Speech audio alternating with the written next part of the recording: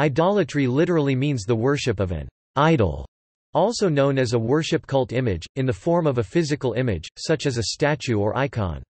In Abrahamic religions, namely Christianity, Islam and Judaism, idolatry connotes the worship of something or someone other than God as if it were God.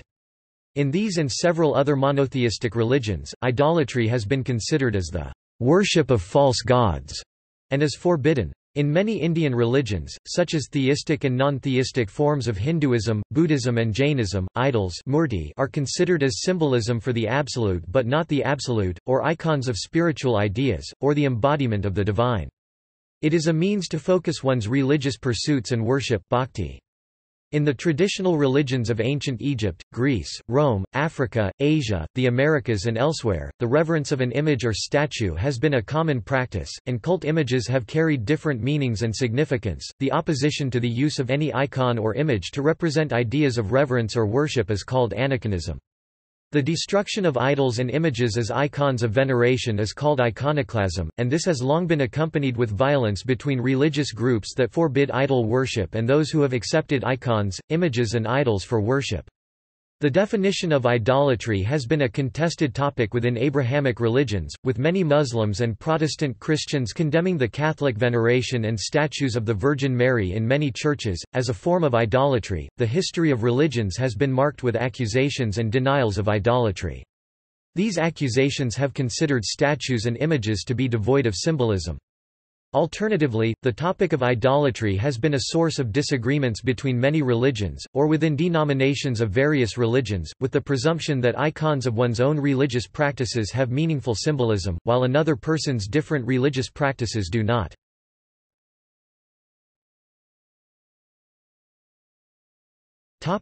Etymology and nomenclature. The word idolatry comes from the Greek word idolatria, which itself is a compound of two words, idolon, image, and latreia, worship, related to latris. The word idolatria thus means worship of idols, which in Latin appears first as idolatria, then in Vulgar Latin as idolatria. Therefrom it appears in 12th-century Old French as idolatry, which for the first time in mid-13th century English appears as idolatry. Although the Greek appears to be a loan translation of the Hebrew phrase avodat Elohim, which is attested in rabbinic literature e.g., B. Chul, 13b, Bar, the Greek term itself is not found in the Septuagint, Philo, Josephus, or in other Hellenistic Jewish writings.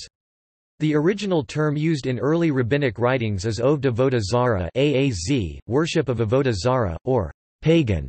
While avodat kachavim umazalat worship of planets and constellations is not found in its early manuscripts, idolatry has also been called idolism, iconolatry or idoladulia in historic literature.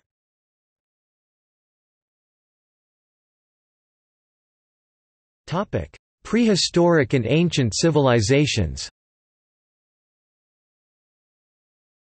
The earliest so-called Venus figurines have been dated to the prehistoric Upper Paleolithic era 35 to 40 Ca onwards. Archaeological evidence from the islands of the Aegean Sea have yielded Neolithic-era Cycladic figures from 4th and 3rd millennium BC, idols in namaste posture from Indus Valley Civilization sites from the 3rd millennium BC, and much older petroglyphs around the world show humans began producing sophisticated images. However, because of a lack of historic texts describing these, it is unclear what, if any, connection with religious beliefs these figures had, or whether they had other meaning and uses, even as toys. The earliest historic records confirming cult images are from the ancient Egyptian civilization, thereafter related to the Greek civilization. By the 2nd millennium BC, two broad forms of cult image appear. In one, images are zoomorphic, God in the image of animal or animal-human fusion, and in another, anthropomorphic, God in the image of man. The former is more commonly found in ancient Egypt-influenced beliefs, while the anthropomorphic images are more commonly found in Indo-European cultures. Symbols of nature, useful animals or feared animals may also be included by both. The stelae from 4000 to 2500 BC period discovered in France, Ireland through Ukraine, and in Central Asia through South Asia, suggest that the ancient anthropomorphic figures included zoomorphic motifs. In Nordic and Indian subcontinent, bovine cow, ox, *gwdus, *go motifs or statues, for example, were common. In Ireland, iconic images included pigs. The ancient Egyptian religion was polytheistic, with large cult images that were either animals or included animal parts. Ancient Greek civilization preferred human forms, with idealized proportions, for divine representation. The Canaanites of West Asia incorporated a golden calf in their pantheon. The ancient philosophy and practices of the Greeks, thereafter Romans, were imbued with polytheistic idolatry. They debate what is an image and if the use of image is appropriate. To Plato, images can be a remedy or poison to the human experience. To Aristotle, states Paul Kugler, an image is an appropriate mental intermediary that bridges between the inner world of the mind and the outer world of material reality. The image is a vehicle between sensation and reason. Idols are useful psychological catalysts, they reflect sense data and pre-existing inner feelings. They are neither the origins nor the destinations of thought but the intermediary in the human inner journey. Fervid opposition to the idolatry of the Greeks and Romans was of early Christianity and later Islam, as evidenced by the widespread desecration and defacement of ancient Greek and Roman sculptures that have survived into the modern era.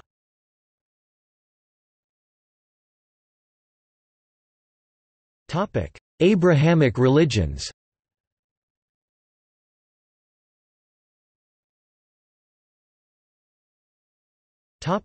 Christianity. Ideas on idolatry in Christianity are based on the first of 10 commandments. You shall have no other gods before me. This is expressed in the Bible in Exodus chapter 20 verse 3, Matt 4:10, Luke chapter 4 verse 8 and elsewhere, e.g. Ye shall make you no idols nor graven image, neither rear you up a standing image, neither shall ye set up any image of stone in your land, to bow down unto it, for I am the Lord your God. Ye shall keep my Sabbaths, and reverence my sanctuary. The Christian view of idolatry may generally be divided into two general categories, the Catholic and Eastern Orthodox view which accepts the use of religious images, and the views of many Protestant churches that considerably restrict their use. However, many Protestants have used the image of the cross as a symbol.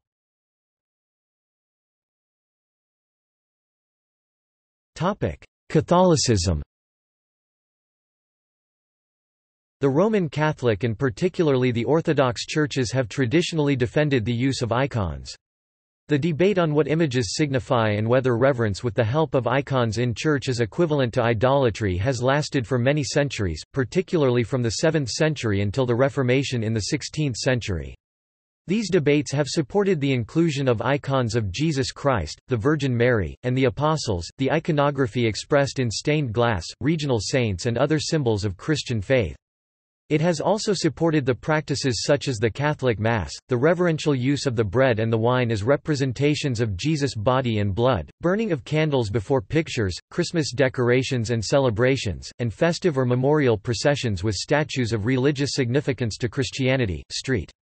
John of Damascus, in his On the Divine Image, defended the use of icons and images, in direct response to the Byzantine iconoclasm that began widespread destruction of religious images in the 8th century, with support from Emperor Leo III and continued by his successor Constantine V during a period of religious war with the invading Umayyads.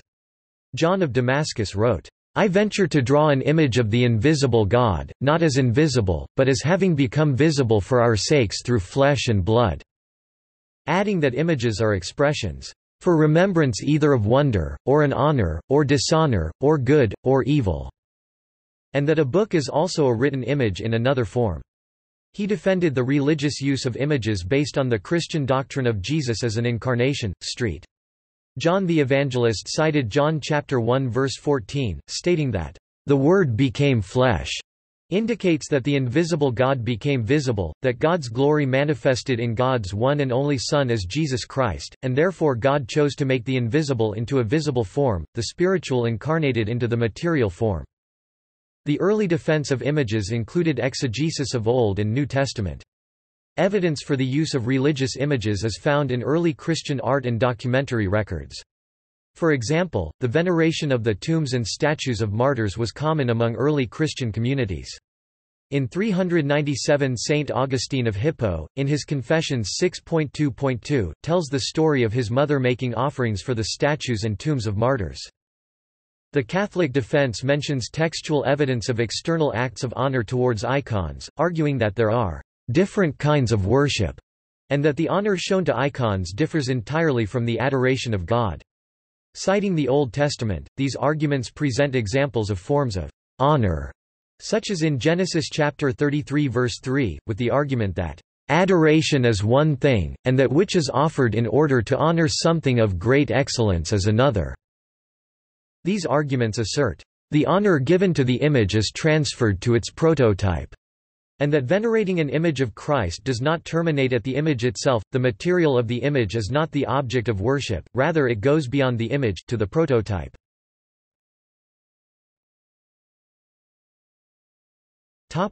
Orthodox Church. The Eastern Orthodox Church has differentiated between latria and dulia.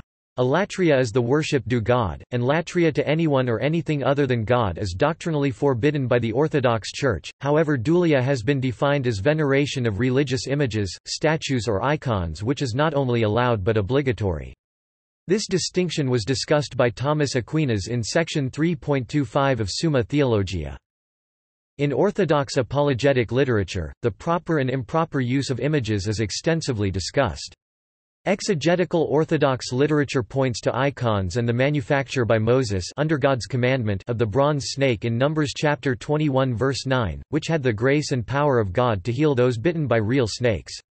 Similarly, the Ark of the Covenant was cited as evidence of the ritual object above which Yahweh was present. Veneration of icons through proskynesis was codified in 787 AD by the Seventh Ecumenical Council. This was triggered by the Byzantine iconoclasm controversy that followed raging Christian-Muslim wars and a period of iconoclasm in West Asia. The defense of images and the role of the Syrian scholar John of Damascus was pivotal during this period. The Eastern Orthodox Church has ever since celebrated the use of icons and images. Eastern Rite Catholics also accepts icons in their divine liturgy. According to the Catechism of the Catholic Church, idolatry not only refers to false pagan worship. Man commits idolatry whenever he honors and reveres a creature in place of God, whether this be gods, or demons, for example Satanism, power, pleasure, race, ancestors, the state, money, etc. The manufacture of images of Jesus, the Virgin Mary and Christian saints, along with prayers directed to these, has been widespread among the Catholic faithful.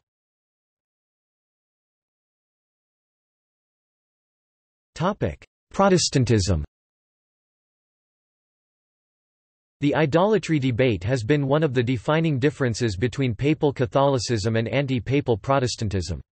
The anti-papal writers have prominently questioned the worship practices and images supported by Catholics, with many Protestant scholars listing it as the one religious error larger than all others. The sub-list of erring practices have included among other things the veneration of Virgin Mary, the Catholic Mass, the invocation of saints, and the reverence expected for and expressed to Pope himself. The charges of supposed idolatry against the Roman Catholics were leveled by a diverse group of Protestants, from the Church of England to John Calvin in Geneva. Protestants did not abandon all icons and symbols of Christianity. They typically avoid the use of images, except the cross, in any context suggestive of veneration. The cross remained their central icon. Technically both major branches of Christianity have had their icons, states Carlos Era, a professor of religious studies and history, but its meaning has been different to each and one man's devotion was another man's idolatry. This was particularly true not only in the intra-Christian debate, states Era, but also when soldiers of Catholic kings replaced horrible Aztec idols in the American colonies with beautiful crosses and images of Mary and the saints. Protestants often accuse Catholics of idolatry, iconolatry, and even paganism. In the Protestant Reformation, such language was common to all Protestants. In some cases, such as the Puritan groups denounced all forms of religious objects, whether in three-dimensional or two-dimensional form, including the Christian cross. The body of Christ on the cross is an ancient symbol used within the Catholic, Eastern Orthodox, Anglican, and Lutheran churches, in contrast with some Protestant groups, which use only a simple cross. In Judaism, the reverence to the icon of Christ in the form of cross has been seen as idolatry. However, some Jewish scholars disagree and consider Christianity to be based on Jewish belief and not truly idolatrous.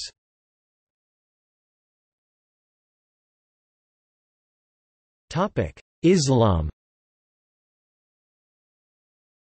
The two most common terms connoting idolatry in Sharia, that is Islamic law according to the Quran and the Hadiths, are shirk and kufr.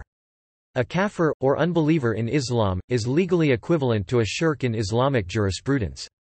The one who associates with a kufr or shirk is called mushrik or mushrikin in the Islamic scriptures. The Quran forbids idolatry. Over 500 mentions of kufr and shirk are found in the Quran, with some verses mentioning the destruction of idols and violence against idolaters during war. Then, when the sacred months have passed, slay the idolaters wherever ye find them, and take them captive, and besiege them, and prepare for them each ambush. But if they repent and establish worship and pay the poor due, then leave their way free. Lo! Allah is forgiving, merciful. The Islamic concept of idolatry extends beyond polytheism, and includes some Christians and Jews as musirkun, idolaters, and kafirun, infidels.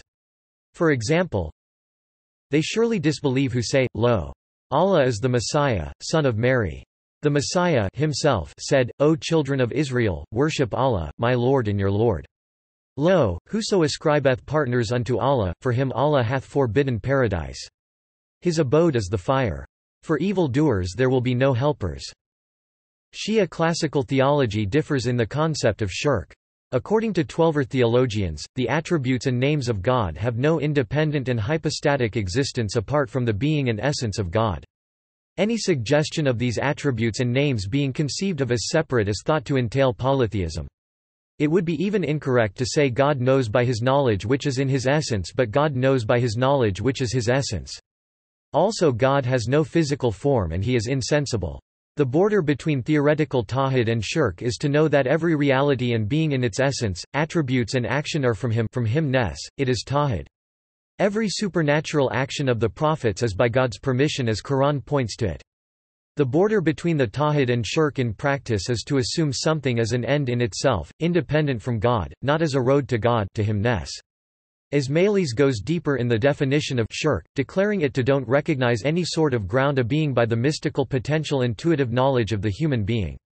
So on, most of Shias doesn't have any problem regarding paintings and veneration of the prophets and imams. Islam strongly prohibits all form of idolatry, which is part of the sin of shirk. Arabic, shirk comes from the Arabic root srk, shish-rk with the general meaning of to share.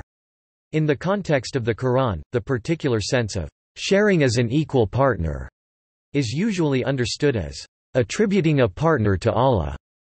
Shirk is often translated as idolatry and polytheism.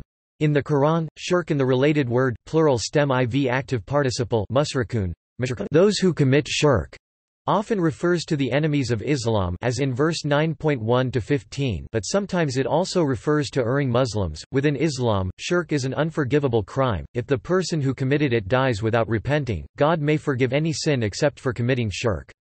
In practice, especially among strict conservative interpretations of Islam, the term has been greatly extended and means deification of anyone or anything other than the singular God. In Salafi Wahhabi interpretation, it may be used very widely to describe behavior that does not literally constitute worship, including use of images of sentient beings, building a structure over a grave, associating partners with God, giving his characteristics to others beside him, or not believing in his characteristics.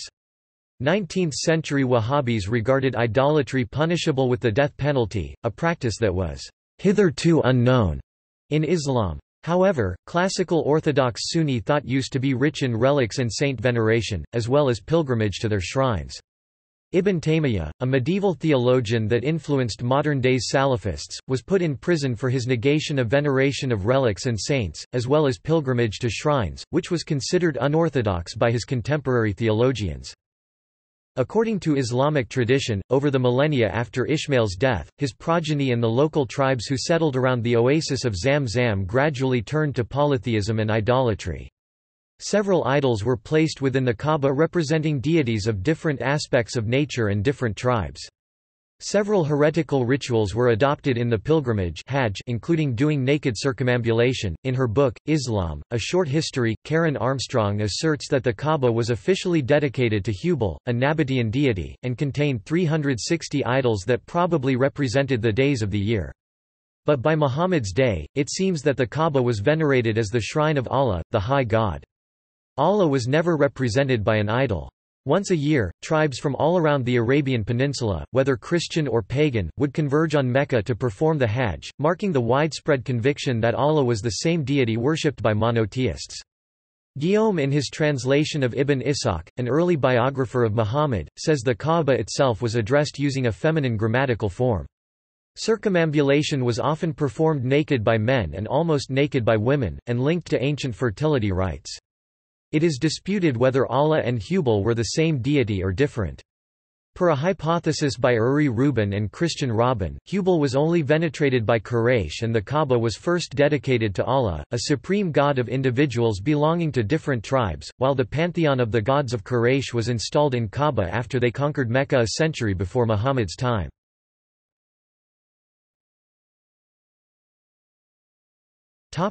Judaism. Judaism prohibits any form of idolatry. According to its commandments, neither is worship of foreign gods in any form or through icons allowed, nor is idolatrous worship of the God of Israel permitted. Many Jewish scholars such as Rabbi Saadia Gaon, Rabbi Baya ibn Pakuda, and Rabbi Yehuda Halevi have elaborated on the issues of idolatry. One of the oft-cited discussions is the commentary of Rabbi Moshe ben Maimon Maimonides on idolatry. According to the Maimonidean interpretation, idolatry in itself is not a fundamental sin, but the grave sin is the belief that God can be corporeal. In the Jewish belief, the only image of God is man, one who lives and thinks. God has no visible shape, and it is absurd to make or worship images. Instead, man must worship the invisible God alone. The commandments in the Hebrew Bible against idolatry forbade the practices and gods of ancient Akkad, Mesopotamia, and Egypt. The Hebrew Bible states that God has no shape or form, is utterly incomparable, is everywhere and cannot be represented in a physical form of an idol. Biblical scholars have historically focused on the textual evidence to construct the history of idolatry in Judaism, a scholarship that postmodern scholars have increasingly begun deconstructing. This biblical polemics, states Naomi Janowitz, a professor of religious studies, has distorted the reality of Israelite religious practices and the historic use of images in Judaism. The direct material evidence is more reliable, such as that from the archaeological sites, and this suggests that the Jewish religious practices have been far more complex than what biblical polemics suggest. Judaism included images and cultic statues in the First Temple period, the Second Temple period, Late Antiquity 2nd to 8th century CE, and thereafter. Nonetheless, these sorts of evidence may be simply descriptive of ancient Israelite practices in some possibly deviant circles, but cannot tell us anything about the mainstream religion of the Bible which proscribes idolatry. The history of Jewish religious practice has included cult images and figurines made of ivory, terracotta, faience, and seals. As more material evidence emerged, one proposal has been that Judaism oscillated between idolatry and iconoclasm. However, the dating of the objects and texts suggest that the two theologies and liturgical practices existed simultaneously. The claimed rejection of idolatry because of monotheism found in Jewish literature and therefrom in biblical Christian literature, states Janowitz, has been unreal abstraction and flawed construction of the actual history. The material evidence of images, statues and figurines taken together with the textual description of cherub and wine standing for blood, for example, suggests that symbolism, making religious images, icon and index has been integral part of Judaism. Every religion has some objects that represent the divine and stand for something in the mind of the faithful, and Judaism too has had its holy objects and symbols such as the menorah.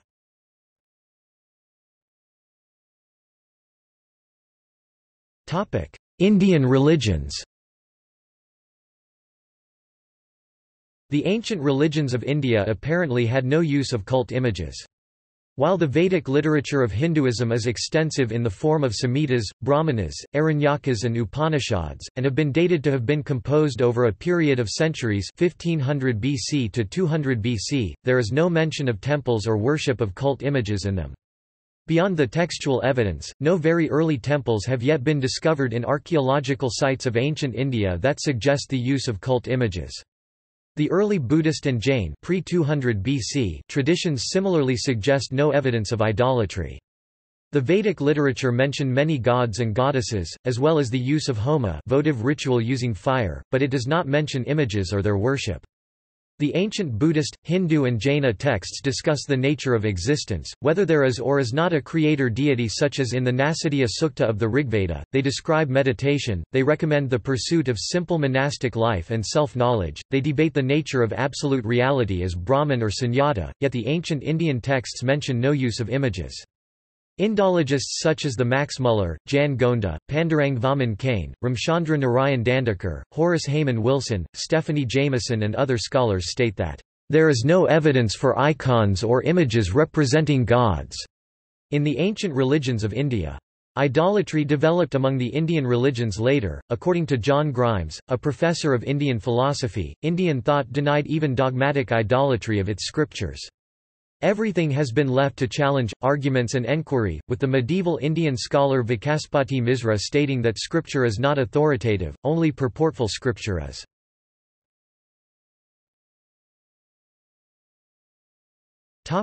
Buddhism.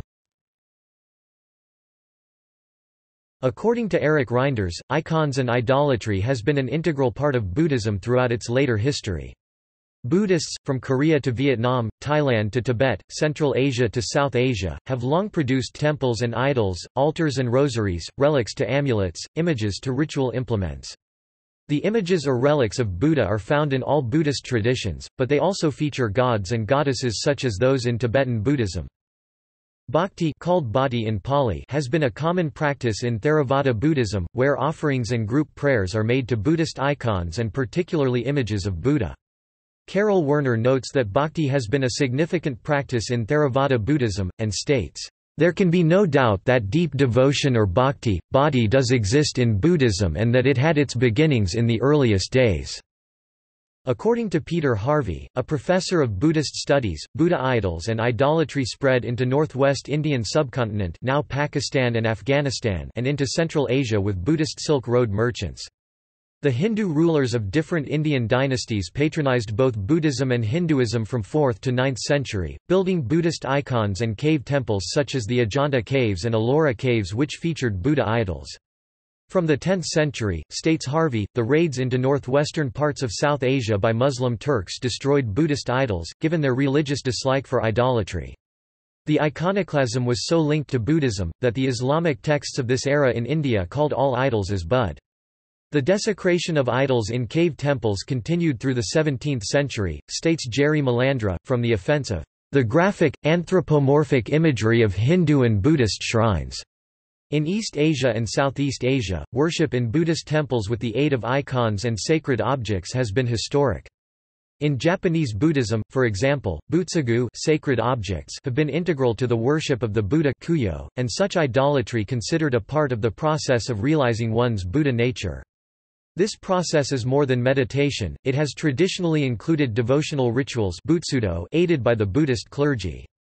These practices are also found in Korea and China.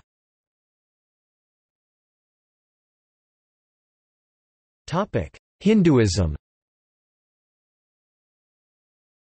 In Hinduism, an icon, image or statue is called murti or pratima.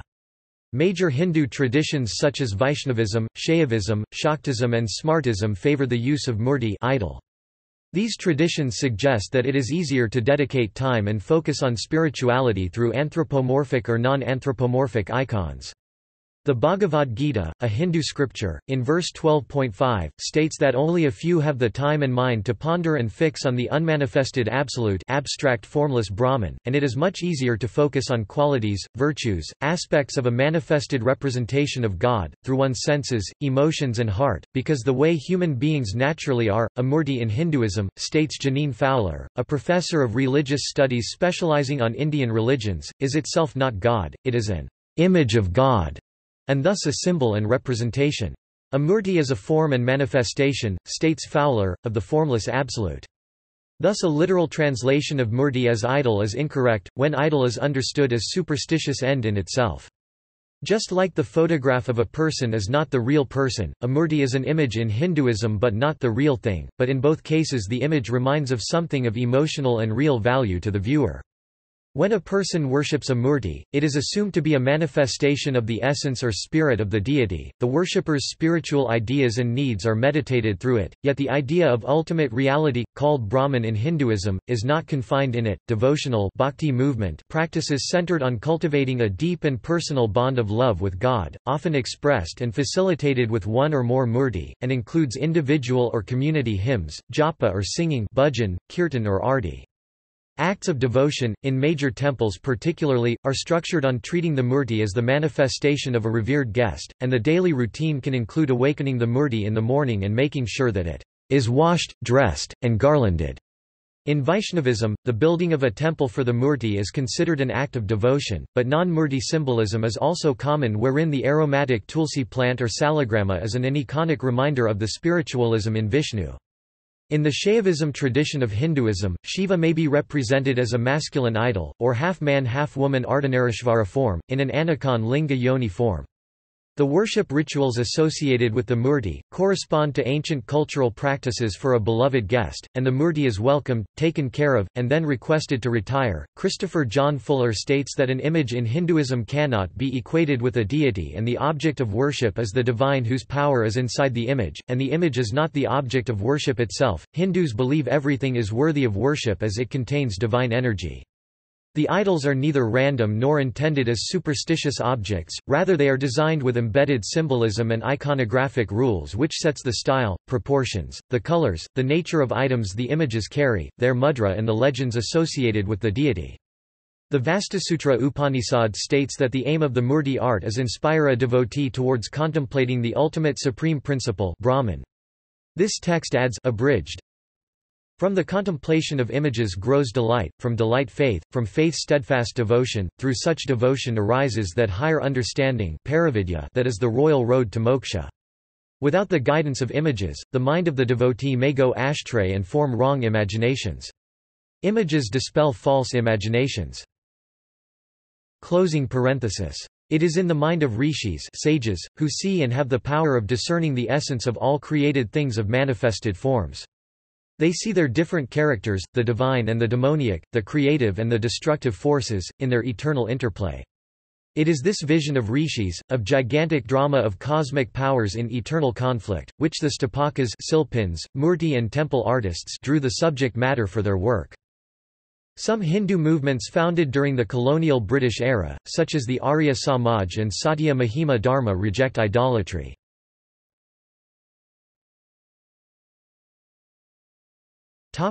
Jainism. Devotional idolatry has been a prevalent ancient practice in various Jaina sects, wherein learned Tirthankara and human gurus have been venerated with offerings, songs and arati prayers. Like other major Indian religions, Jainism has premised its spiritual practices on the belief that all knowledge is inevitably mediated by images, and human beings discover, learn and know what is to be known through names, images and representations. Thus, idolatry has been a part of the major sects of Jainism such as Digambara and Shvetambara. The earliest archaeological evidence of the idols and images in Jainism is from Mathura, and has been dated to be from the first half of the first millennium AD. The creation of idols, their consecration, the inclusion of Jaina layperson in idols and temples of Jainism by the Jaina monks has been a historic practice. However, during the iconoclastic era of Islamic rule, between the 15th and 17th century, a Lanka sect of Jainism emerged that continued pursuing their traditional spirituality but without the Jaina arts, images and idols.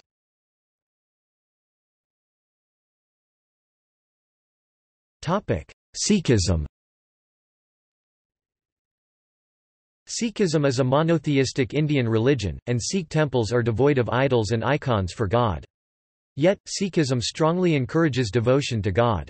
Some scholars call Sikhism a bhakti sect of Indian traditions. In Sikhism, nirguni bhakti is emphasized, devotion to a divine without gunas, qualities or form, but its scripture also accepts representations of God with formless nirguni and with form saguni, as stated in Adi Granth 287. Sikhism condemns worshipping images or statues as if it were God, but have historically challenged the iconoclastic policies and Hindu temple destruction activities of Islamic rulers in India. Sikhs house their scripture and revere the Guru Granth Sahib as the final guru of Sikhism. It is installed in Sikh Gurdwara temple. Many Sikhs bow or prostrate before it on entering the temple. Guru Granth Sahib is ritually installed every morning, and put to bed at night in many gurdwaras.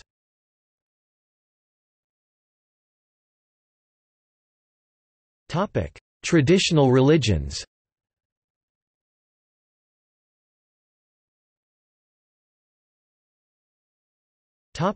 Africa. Africa has numerous ethnic groups, and their diverse religious idea have been grouped as African traditional religions, sometimes abbreviated to ATR. These religions typically believe in a supreme being which goes by different regional names, as well as spirit world often linked to ancestors, and mystical magical powers through divination.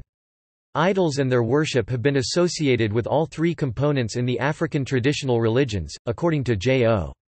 Awolalu. Proselytizing Christians and Muslims have mislabeled idol to mean false god, when in the reality of most traditions of Africa, the object may be a piece of wood or iron or stone, yet it is symbolic, an emblem, and implies the spiritual idea which is worshipped. The material objects may decay or get destroyed, the emblem may crumble or substituted, but the spiritual idea that it represents to the heart and mind of an African traditionalist remains unchanged. Sylvester Johnson, a professor of African American and religious studies, concurs with Awolalu, and states that the colonial-era missionaries who arrived in Africa, neither understood the regional languages nor the African theology, and interpreted the images and ritualism as epitome of idolatry. Projecting the iconoclastic controversies in Europe they grew up with, onto Africa, first with the arrival of Islam in Africa, then during the Christian colonial efforts, the religiously justified wars, the colonial portrayal of idolatry as proof of savagery, the destruction of idols and the seizure of idolaters as slaves marked a long period of religious intolerance, which supported religious violence and demeaning caricature of the African traditional religionists. The violence against idolaters and idolatry of traditional religion practitioners of Africa started in the medieval era and continued into the modern era. The charge of idolatry by proselytizers, state Michael Wayne Cole and Rebecca Zorich, served to demonize and dehumanize local African populations, and justify their enslavement and abuse locally or far off plantations, settlements or for forced domestic labor.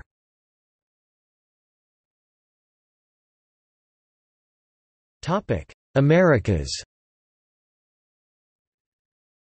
Statues, images and temples have been a part of the traditional religions of the indigenous people of the Americas. The Incan, Mayan and Aztec civilizations developed sophisticated religious practices that incorporated idols and religious arts. The Inca culture, for example, has believed in Viracocha, also called Pachacutec, as the creator deity and nature deities such as Inti, sun deity, and Mama Cocha, the goddess of the sea, lakes, rivers and waters. In Mayan culture, Kukulkan has been the supreme creator deity, also revered as the god of reincarnation, water, fertility and wind. The Mayan people built step pyramid temples to honor Kukulkan, aligning them to the sun's position on the spring equinox. Other deities found at Mayan archaeological sites include Xibchac, the benevolent male rain deity, and Ixchel, the benevolent female earth, weaving and pregnancy goddess. A deity with aspects similar to Kukulkan in the Aztec culture has been called Quetzalcoatl. Missionaries came to the Americas with the start of Spanish colonial era, and the Catholic Church did not tolerate any form of native idolatry, preferring that the icons and images of Jesus and Mary replace the native idols. Aztec, for example, had a written history which included those about their traditional religion, but the Spanish colonialists destroyed this written history in their zeal to end what they considered as idolatry, and to convert the Aztecs to Catholicism. The Aztec Indians, however, preserved their religion and religious practices by burying their idols under the crosses, and then continuing their idol worship rituals and practices, aided by the syncretic composite of atrial crosses and their idols as before. During and after the imposition of Catholic Christianity during Spanish colonialism, the Incan people retained their original beliefs in deities through syncretism, where they overlay the Christian God and teachings over their original beliefs and practices. The male deity Inti became accepted as the Christian god, but the Andean rituals centered around idolatry of Incan deities have been retained and continued thereafter into the modern era by the Incan people.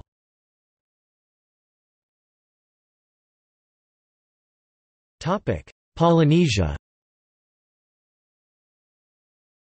The Polynesian people have had a range of polytheistic theologies found across the Pacific Ocean.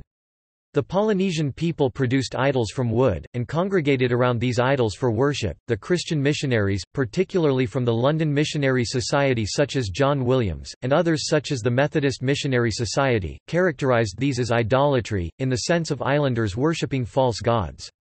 They sent back reports which primarily focused on overthrow of pagan idolatry as evidence of their Christian sect's triumph, with fewer mentions of actual converts and baptism.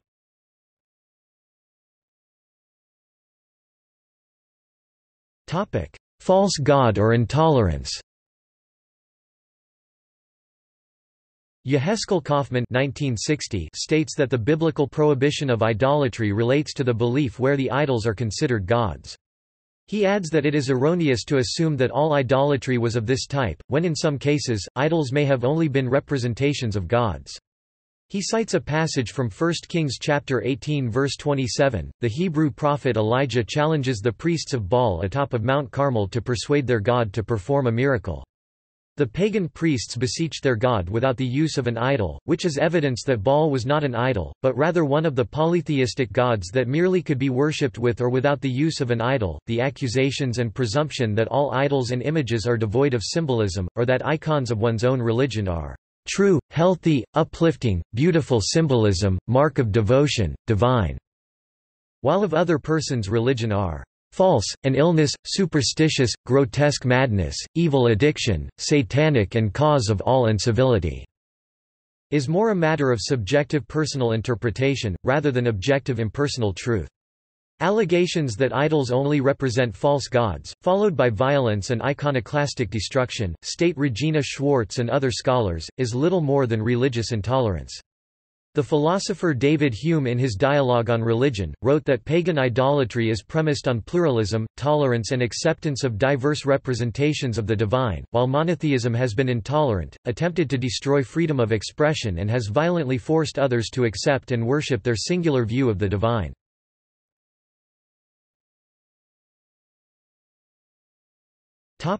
Gallery.